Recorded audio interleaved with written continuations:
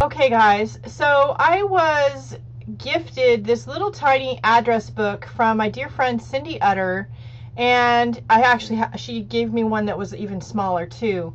And I decided when I got both of them I was going to turn them into mini art journals. So we're here working on the bigger one, and because of the kind of paper it's made out of, the first thing I'm going to do is give it a coat of clear gesso. I'm not going to worry too much about covering up the lines and words that are already on the book and trying to disguise the fact that it is an address book. I'm going to use that to add interest to the background of all the pages. And as you can see, I'm not even waiting for the gesso to dry. I'm going in with some mustard seed distress ink and adding some dots to the background. And then I'm pulling out one of my new stencil designs that I cut on to a piece of clear plastic from a plastic binder index divider from the dollar store, and I resized it to be really small to fit this little address book. And I'm getting out some of my distress paints in a few different colors, a pink, a green. I pull out a blue also, and I'm going to stencil this, it's a flower, onto the page. Now, I'm going to tell you that I didn't do the best stenciling job on here. I ended up being okay with it. But if you really want a crisp, clean, clear stencil, you want to do more pouncing or stippling up and down with the brush, and you really don't want so much paint on it. I actually had too much paint on my brush, but that's okay. I'm going to make it work. As you can see, you'll be able to see when I lift up the stencil, it bled under because I had too much paint on the brush. You get a clearer image if you don't have so much paint on the brush, or if you use ink on one of the little sponges, like the distress ink on one of the little distressing tools. That would work. I really wanted to use acrylic paint, and I did the pink first, and then I added the blue, and then I'm going back with the brown. My brown was getting kind of thick, wasn't working super well, but there you go. It turned out all right, and I took the leftover paint and just, put it on my canvas on my table. That's what I do. All right, then I decided that some of the things on my desk were in my way, hanging above my desk, but I wanted to get a pen out. It was just too wet, so I had to let it dry. So I let it dry, and then I went around and did some sketchy lines with a pen and a pencil. I ended up just using a plain ballpoint pen that ends up smearing later. You'll see right here. I just did some quick scribbly journaling, and I like the way it looked. I like the way the finished page looks, but that particular pen, I should have used a different pen, because that pen does smear. So, it's all a learning experience, right? So I'm taking some neon watercolor pencils. These are just Crayola, no special brand, not expensive. There are some of my favorites. And going in with some yellow and orange to just brighten up the page a little bit. And then I've got some Derwent pencils in a pink, and I have a brown and a Prima pencil in green. I just grabbed pencils that were the colors I wanted to use to accent the stencil and add some sketchy lines and give some interest to the page. And then I just really decide, first of all, I need to bring some of the pink back to the flower.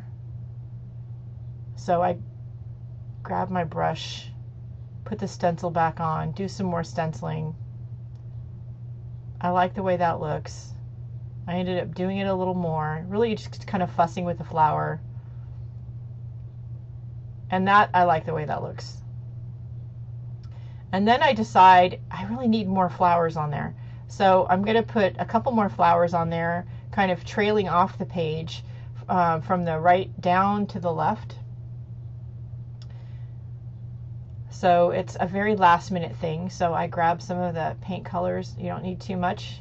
That one's barely on the page.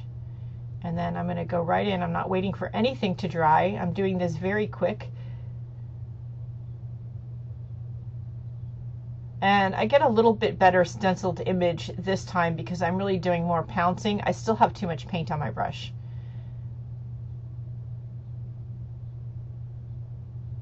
I'm adding the blue. I'm using the same colors I used before, the pink. I think it's Abandoned Coral, and then I don't remember what color the blue and the brown were. They're all Distress paint or Adirondack paints. And now I'm remembering to recap my paints. I did mess up my caps there for a second, but that's okay. Now I'm not waiting for anything to dry. I'm going right in with my Crayola pencils, adding some sketchy lines with the neon ones, and then the regular, that's a Staedtler, just a Staedtler drawing pencil, and adding the same kind of lines to the new flowers that I did to the one that was already on there, with the same pencils in the same colors. And you'll notice that I just had the flowers just overlapping just a little bit, and I really like the way that looks. So I like the way that looks, but it still needs something.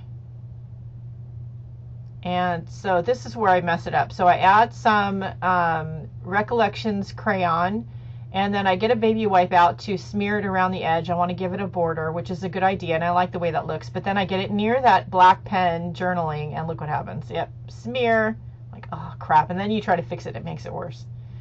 Right? So then I think about, well, what if I go in with some more Distress ink? That doesn't really help. It doesn't really help. Crap. Okay, so what can I do? What can I do? So then I get out another stencil. After I try making marks, that doesn't help either. So I get out another stencil from Tim Holtz, and it's a very small dot stencil. I don't remember what the name of it is, and I'm partially off screen, so I apologize for that. I did pull out this quote from my Word box, and I do want to use it, and I cut it apart. I trim it and cut it apart, but I know as I'm doing that that's not going to be enough for me to add to the page and or detract from the fact that I smeared that ink all over the place.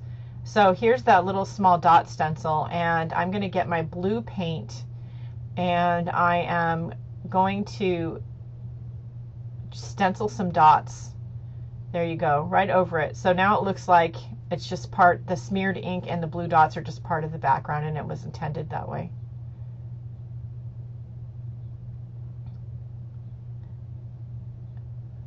I add some more just messy marks, kind of go over what I was writing and just make it, you know, even more, you know, crazy. If I'm going to go with it, I might as well just go with it, right?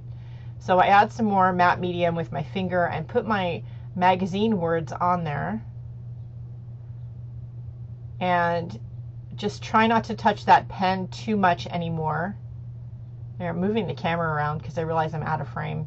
So there you go. I love the way it looks, and I hope you do too. And I hope you give this a try. Don't forget to go out and have a great day, everybody, and do something nice for yourself because you deserve it. And practice doing something small. All right, that's it for now. Talk to you soon. Oh, I forgot.